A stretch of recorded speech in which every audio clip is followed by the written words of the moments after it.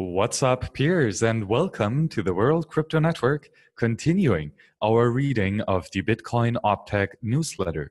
Today, number 19, on October 30th, 2018. This week's newsletter suggests an update for C-Lightning users, describes a discussion about BIP69 deterministic input-output ordering on the mailing list, and notable public Overt ASICBoost support is available for miners using Antminer S9, and provides links to resources about both Square's open-sourced Subzero hardware security module-based multi-signature cold storage solution and the recent Lightning Network Residency and HackDay in New York City. Also included are selected recent Q&As from Bitcoin StackExchange and descriptions of notable code changes in popular Bitcoin infrastructure projects. Action items.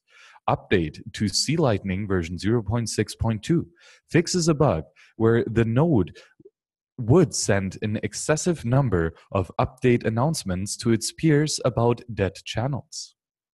News. BIP69 discussion with BIP from 2015, adopted by several notable wallets, specifies an optional method for deterministically ordering inputs and outputs within a transaction based on the public content of the transaction. However, other wallets have not adopted it or even rejected it as unsuitable for adoption, leading perhaps to a worst of both worlds situation where wallets using BIP69 can be fairly easily identified, and so wallets not using BIP69 may also be easily identified by negation. In this thread on the Bitcoin Dev mailing list, Ryan Havar suggested that one reason wallets authors like BIP69 is that deterministic ordering makes it easy and fast for their tests to ensure that they haven't leaked any information about the source of their inputs or the destination of their outputs.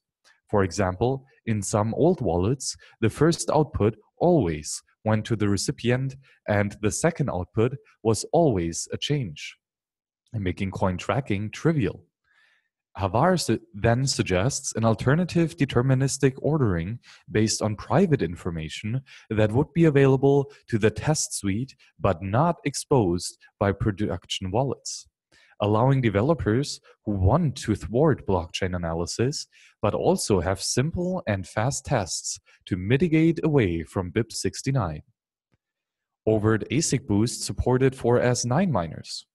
Support for this efficiency-improving feature was announced by both Bitmain and Brains this week.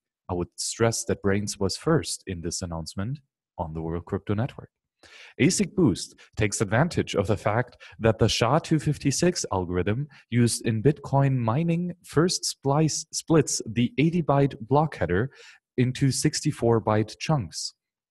If a miner can find multiple proposed block headers where the first chunk of 64 bytes are different, but start of the next chunk of 64 bytes are the same, then they can try different combinations of the first chunk and second chunk to reduce the total number of hashing operations they need to carry out to find a valid block.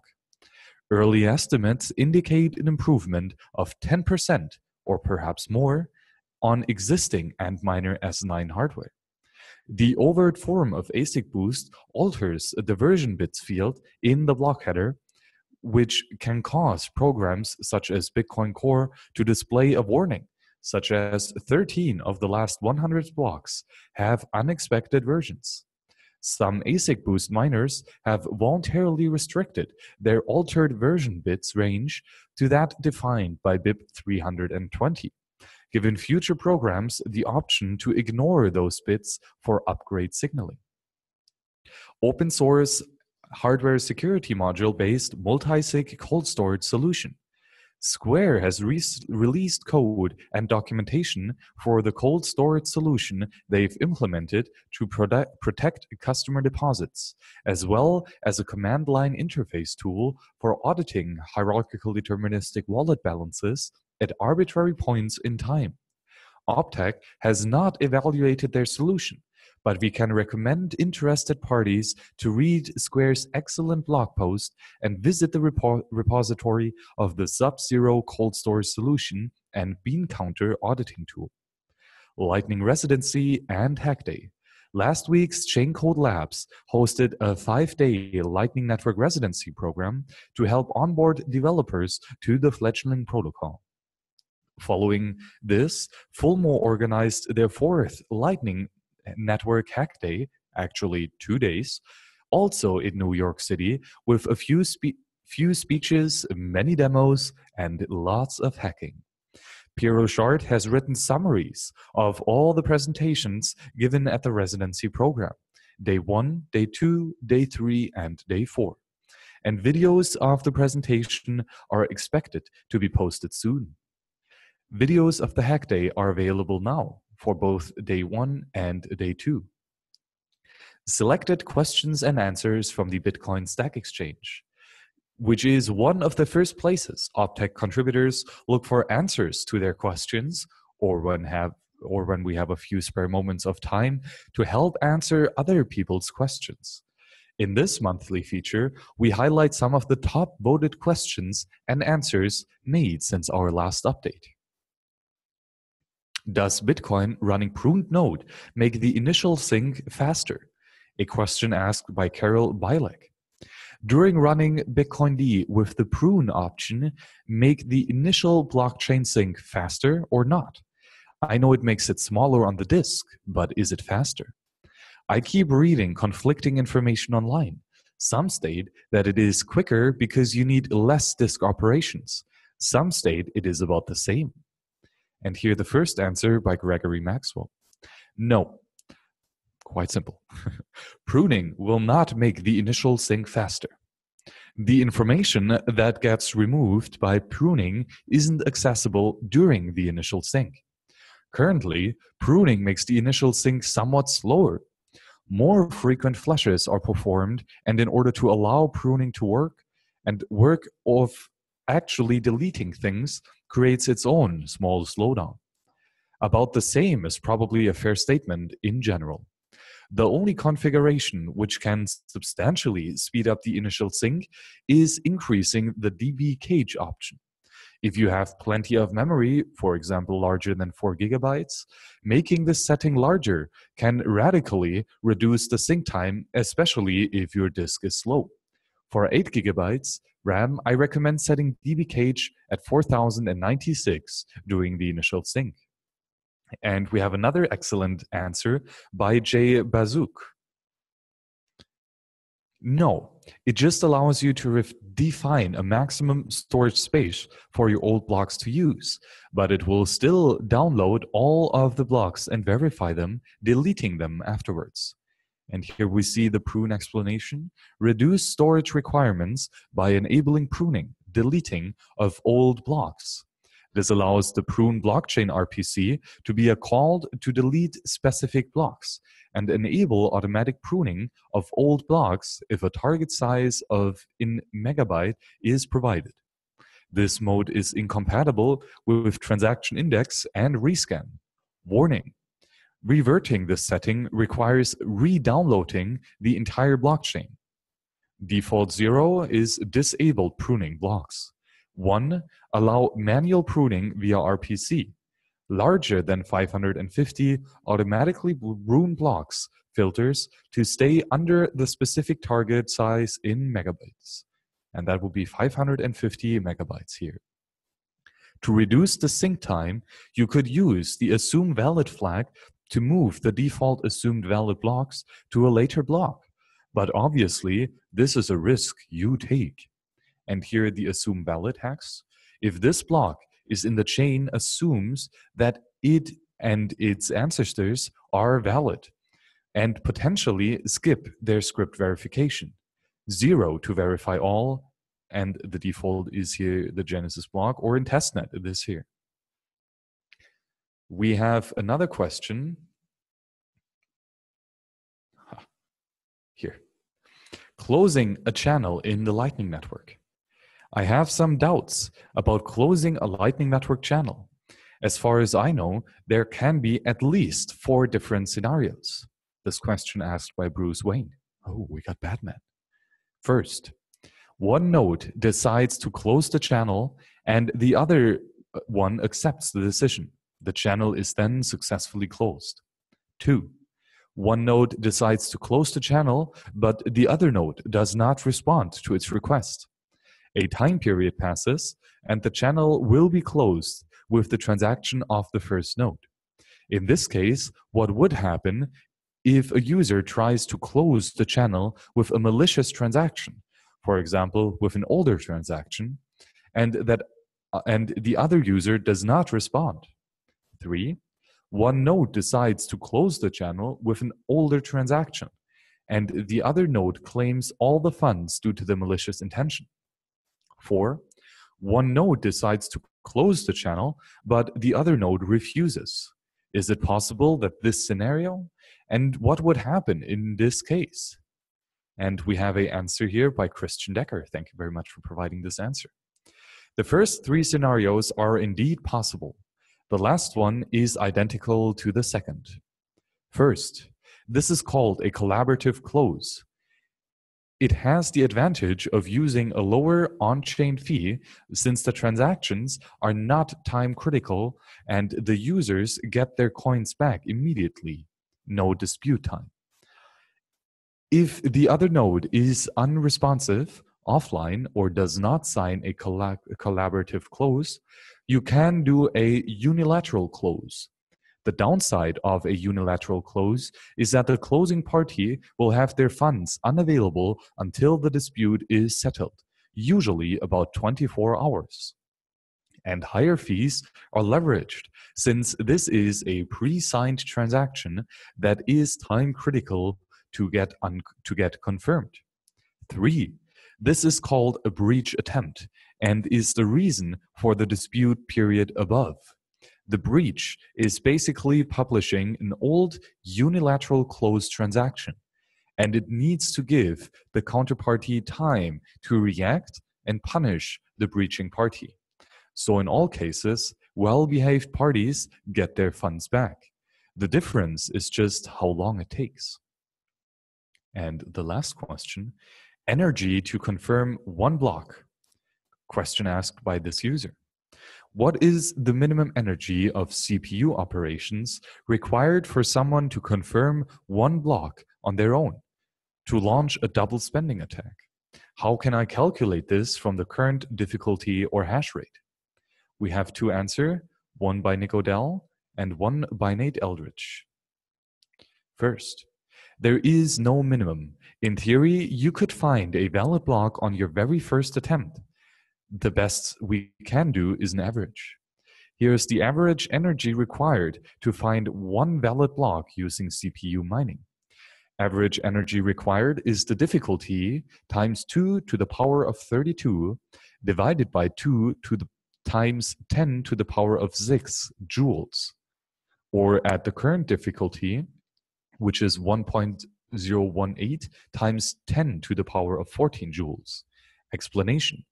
Difficulty times 2 to the power of 32 is the average number of hashes to find a block. And 2 to the power of 10, 2 times 10 to the power of 6 joules is according to the Bitcoin wiki, the typical mining efficiency for CPUs is 2 megahashes per joule. And we have another answer here by Nate Eldridge. Here is how to compute this in general. I'm intentionally not going to give an example cause using current numbers, since A, it will instantly be obsolete, and B, it will encourage people to ask for an updated answer rather than learning to work it out for themselves. Determine the current network difficulty, Google Bitcoin difficulty for the current figure, calling it D. Multiply D by 2 to the power of 32, which is about 4.3 to the power of 9. Call this new number H. This represents the average number of hashes needed to mine one block. Look up the hash rate per unit energy for current mining hardware. Check this wiki. For the device with the highest number in the megahashes per joule column, multiply this megahashes per joule number by 1 million to determine the number of hashes per joule performed by this hardware. Call this number E. Divide H by E, and this gives you the number of joules of energy needed to mine one block on average. If you would prefer to measure energy in kilowatt hours, a typical billing unit for electric utilities, then divide the previous number by 3.6 towards the power of 10. Returning back to the Bitcoin Optech newsletter, with notable merges and notable code changes this week in Bitcoin Core, LND, C Lightning, and again Libsec P256K1. A Bitcoin Core merge allows optionally building Bitcoin QT without support for the BIP70 payment protocol and adds a depreciation warning indicating the default support may be removed in the future release. The CEO of BitPay, which is the largest user of BIP70, but which wants to use a different version of the protocol, indicated that they supported Bitcoin Core removing BIP70. Developers seem to be in favor of removing this protocol for security reasons, because it seems declined users. The BIP70 dependency on OpenSSL resulted in an emergency release of Bitcoin Core 0.9.1 in 2014 as a result of the Heartbleed vulnerability. And it is expected that removing it will eliminate the risk of future similar vulnerabilities. Another Bitcoin Core merge removes depreciated add witness address RPC. This RPC was added in version 0.13.0 to enable testing segregated witness on RegTest and testnet before it was activated on mainnet and built into the wallet. UASF, baby. Since version 0.16, Bitcoin Core wallets has supported getting addresses directly using the regular get new address mechanism. Another Bitcoin Core merge deprecates the generate RPC, and this method generates new blocks in RegTest mode, but it requires getting new address from Bitcoin Core's built-in wallet in order to pay them in the mining block reward. A replacement method, get generate to address, was introduced in version 0.13, which allows any RegTest wallet to generate an address that will be paid the block reward. This is part of an ongoing effort to allow as many RPCs as possible to function without the wallet in order to improve test coverage of non-wallet nodes, as well as to ease the future possible transition to fully separating the wallet from the node. And another Bitcoin Core merge adds key origin support to output script descriptors. Besides allowing you to pass an additional argument of the scan outset RPC, this does not currently add any feature to Bitcoin Core. It will enable using key origins in BIP 174 partially signed Bitcoin transactions and watch-only wallets when those parts of the software have been updated to use descriptors. See newsletters 5, 7, 9, 12, and 17 for previous discussions of output script descriptors. Key origin support makes it possible to use extended public keys and have been exported for an hierarchical deterministic wallet that uses BIP32 hardened derivation for protecting ancestor private keys, which helps making output script descriptors compatible with most hardware wallets. A LND commit ensures that LND does not leak information about any of its peers that haven't advertised themselves as public nodes. And two more LND mergers add the server-side communication protocol for watchtowers, allowing with many tests verification its proper operation. Correct use of the Lightning Network protocol requires regular monitoring of which transactions get added to the blockchain. So watchtowers are servers designed to help defend the payment channels of users who expect to be offline for an extended period of time. As such, watchtowers are considered to be a key feature for enabling wider adoption of LN Lightning Network by less advanced users. However, a standard specification of watchtowers has not been agreed upon by the multiple implementations of Lightning Network. So LND is only putting this feature out for initial testing and is restricted its use to testnet. Peers, please subscribe to the Optech newsletter, a wealth of resources. And as usual, thank you very much to all the fabulous contributors to this great source of information. Thank you very much for joining me, and see you on the next show. Bye-bye.